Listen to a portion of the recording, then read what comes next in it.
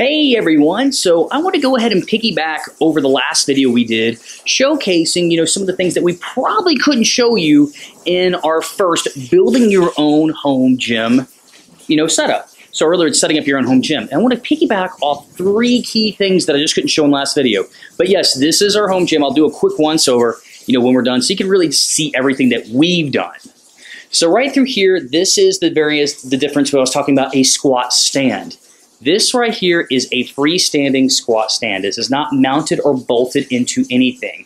These are great for space-saving options. They're incredibly mobile, so you can take this and move it into another part of the garage, or even move it outside if the weather's nice. So yeah, and if you do that, you will be that CrossFit guy, so just accept that's going to happen. But here's the big difference. With it not being bolted into the ground or bolted into the wall, it will move.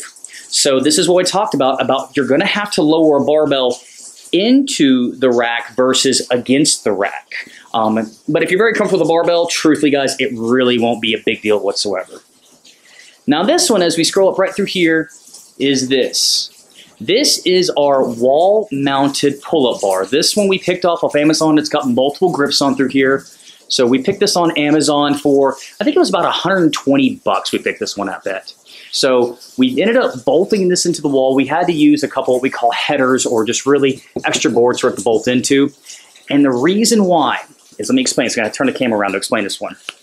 Is what you're going to notice is if you do that, oh, that lighting is amazing. There we go. That way you can actually see my face a little bit. What you're going to notice is if you get a pull-up bar that is a different width than the studs in your wall, this is when you're going to have to do this right through here and add in what we call a header, or just a basic board to go across. This way, what you're seeing here, these bolt marks that you're looking through here, these are mounted into the stud. So you can take a look. We've got this thing laid across 3 different studs. Then we have the pull-up bar mounted into the board. This is good for additional support. So if you're uncomfortable with that, you can probably get a handyman anywhere to do this. It's not too hard. It's really not that bad, guys, once you just kind of realize where the studs are. But again, if you're uncomfortable about that, you can definitely get a friend, a neighbor, anyone, to help out with this. But as you see here, we do have our jungle gyms, as we talked about, attached to the pull-up bar. So this is the other option. Now, there are some that you can mount directly to the ceiling. Again, guys, there's many options in this one. But we went a little bit overboard with maybe this one. But again, about 120 bucks was not too bad for considering everything we can do with it. Attaching bands, the jungle gyms, and of course, other various exercises. Now here's the final thing. Remember we talked about having some kind of anchor, which you're looking at right through here, for your bands, which we have our bands right through here, to attach to. We demonstrated that you could use a handicap railing that you picked up from Lowe's, Home Depot, anything of this nature. But instead, it's just kind of keeping with our barnwood theme. I went for basic industrial piping. Just took a 24-inch pipe, did elbows against it, mounted into the stud into a wall, and this thing is not going anywhere. It's very sturdy, very, if you just want it to look a little different. But this right through here is how we would mount our bands right into it. All right.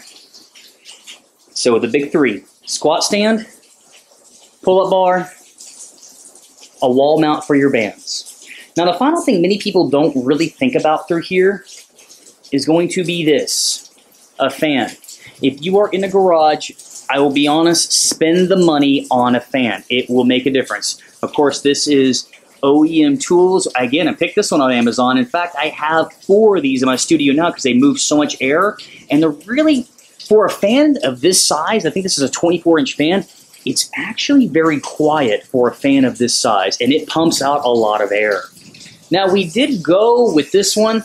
It's about a, 16, 18-inch fan, and I'll tell you right now, it looks good, but matches well with everything we got through here, but it doesn't move a damn bit of air. You couldn't even tell if it was on or off. Just go forward. Just spend a couple bucks. Pick up this fan. It'll make your life easier. So those are the big things we want to chat about. Now, of course, just a quick once-over with the stuff that we have in here. Of course, a bench. We have our barbell. And in fact, the squat stand I picked up from Rogue Fitness. I just love their stuff. Now, the bench and the barbell we picked up from Rep Fitness. For those people who are asking that, hey, is a rep fitness barbell good?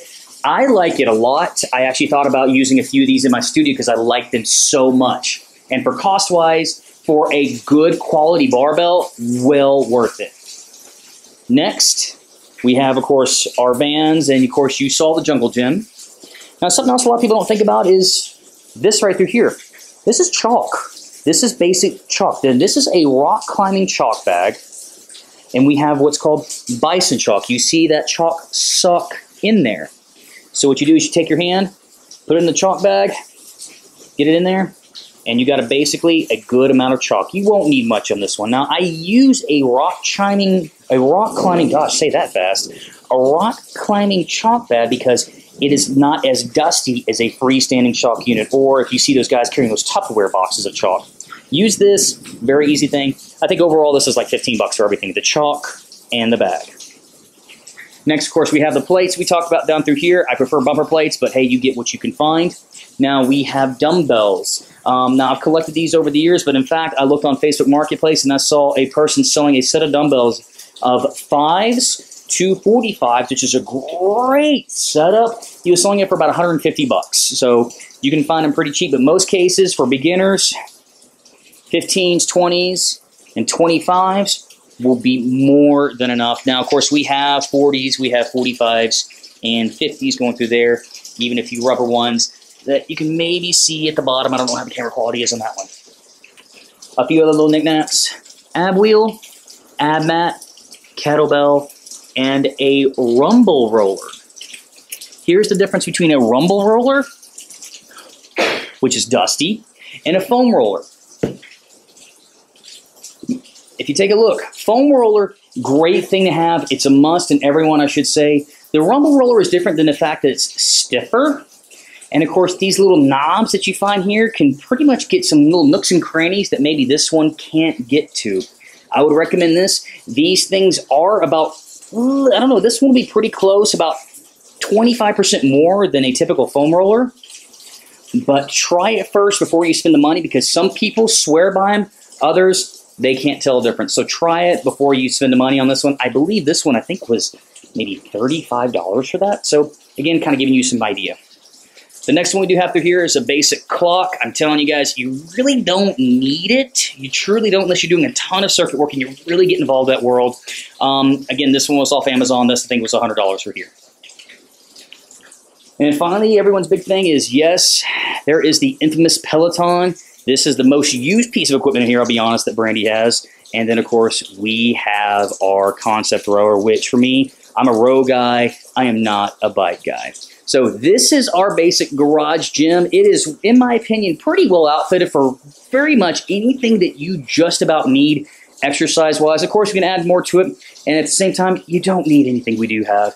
Guys, fitness is our life, and we kind of maybe go a little bit overboard in some cases. But I hope this video helps you out, and if you got any comments or questions, hey, feel free to email us, and we'll be more than happy to answer any way, shape, form we can.